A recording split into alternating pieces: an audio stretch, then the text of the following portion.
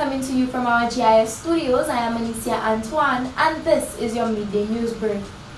The World Pediatric Project, in collaboration with the Department of Health and Wellness, will be conducting free general orthopedic evaluations. These evaluations will be conducted for young persons up to the age of 21 who have various conditions affecting their limbs, neck, hips, hands and feet.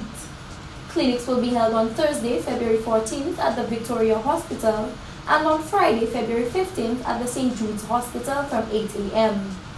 Parents and guardians are asked to bring their children's recent x-rays when attending the clinic. For more information, please visit your community pediatrician, private doctor or call telephone numbers 285-8155 or 453-0714. The St. Lucia Tourism Authority (SLTA) has launched its new website. The new interactive website features videos and images that capture iconic sites around the island.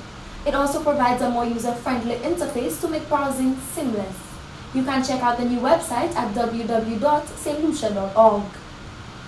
A dedication of the Mindu Philip Monument and the handover ceremony will take place at the Mindu Philip Park on Saturday, the 9th of February at 3 p.m.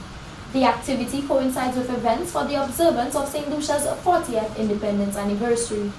Officials of the West Indies Cricket Board of Control, government and sporting officials, as well as members of the late Mindu Philip's family will be in attendance. This monument was erected in honor of Francis Mindu Philip, who was regarded as the greatest St. Lucian sportsman of his time. He represented St. Lucia in cricket and football with distinction for over 25 years.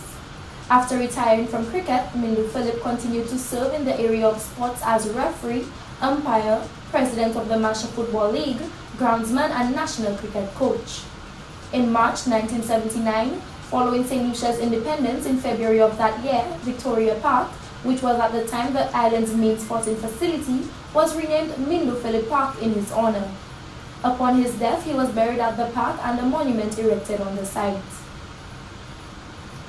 This has been your midday news brief. Join us tonight at 7 where we bring you the NTN Nightly News with Nisha Charles. Thank you for watching.